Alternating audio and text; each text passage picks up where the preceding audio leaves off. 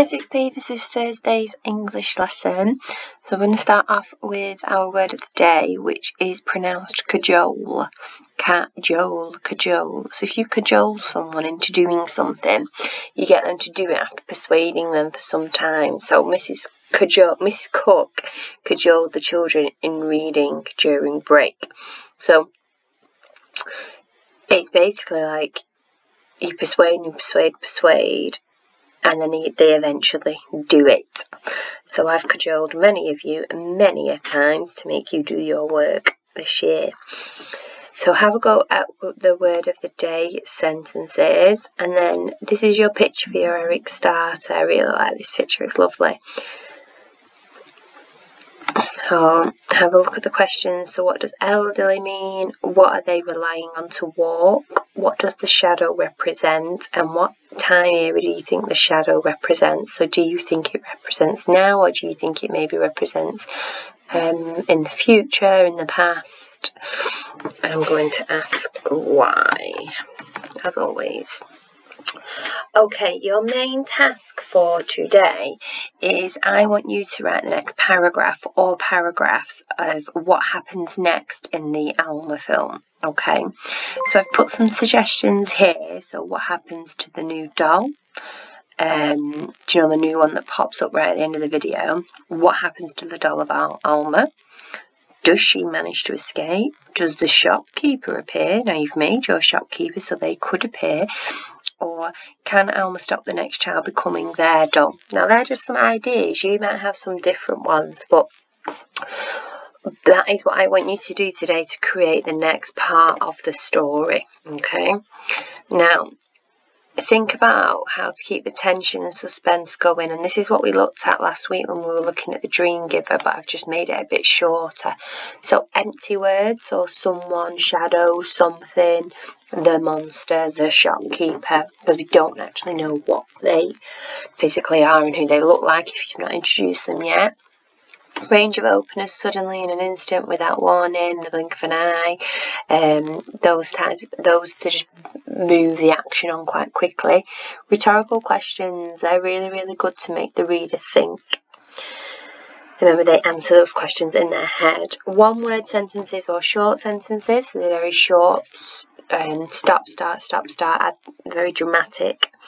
And then using ominous sounds or feelings. So remember, ominous, what it means, that something bad might happen. Okay, so you could try and get those in. Now what I've done is I've done an example for you, and I will leave it on this Word document so you can refer back to it and magpie ideas if you wish when you come to do your own. And I've colour coded it to match the steps to success, so you can see where I've used those elements.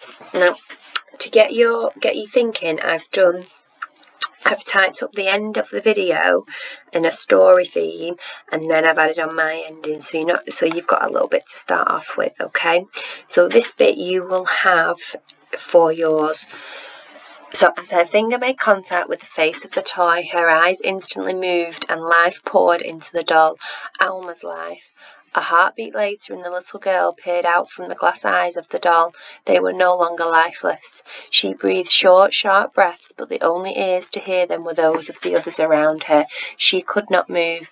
She could not speak. She could not even scream. She was trapped. The young, innocent girl with not a care in the world was no longer a girl. She was a doll. Now, that's the last part of the film, okay, which I've typed up into a story style to get you going, okay? Now, this is the bit that you're going to be doing, your part, what happens next, okay? And this is completely up to you. Now, I've just gone with that we might get a glimpse of the shopkeeper, okay? I'll read it to you, then we'll unpick it. So Alma took a few long, deep breaths to steady her thoughts. Was she going to be stuck in here forever? Could she escape with the other dolls? Who was the next innocent victim going to be? Looking ahead into the dimly lit room, she caught a fleeting glimpse of a silhouette just ahead, standing very still in the shadows, lurking, watching, waiting. Was this the shopkeeper? Alma thought to herself. In the blink of an eye, this figure had vanished as quickly as it had appeared. She searched the room. Good, always read back your work. She searched the room for any sign of help, any sound. There was nothing except the sound of thousands of dolls' eyes flicking side to side. That apostrophe is in the wrong place. The eyes belong to the dolls. Suddenly, a familiar sound came to her ears. It was the sound of laughter, a young girl's laughter.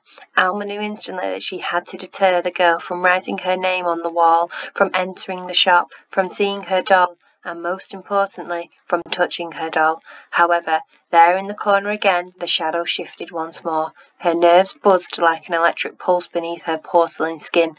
How would she save this innocent girl? Now, that's all I've done. I've not gone into much detail. I'm just building up that suspense, but Alma is trying to save the next innocent victim, but also we're getting a glimpse of the shopkeeper as well. Okay, now, if we look at our steps to success, so red is empty words. So here I've used silhouette, which is like the black outline, and I've used shadow. Range of open is in blue, so suddenly, however, looking ahead into the dimly lit room in the blink of an eye.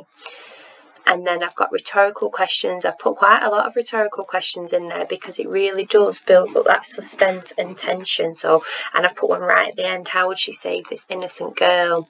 Using vocabulary like innocent as well. Could she escape with the other dolls? One word sentences or short sentences I've put here. So she caught a fleeting glimpse of a silhouette just ahead, standing very still in the shadows, lurking, watching, waiting. Just builds up that suspense really, really well. It's very dramatic. And then ominous sounds and feelings. So I've said here like a young girl's laughter, which we know might end to be something quite bad. And then her nerves buzzed like an electric pulse beneath her porcelain skin. Now, if you don't know what porcelain is, usually what dolls are made out of. Now, I will leave this on here for you so you can magpie ideas, but you might not want to go down that route. You might want to do the Alma escapes.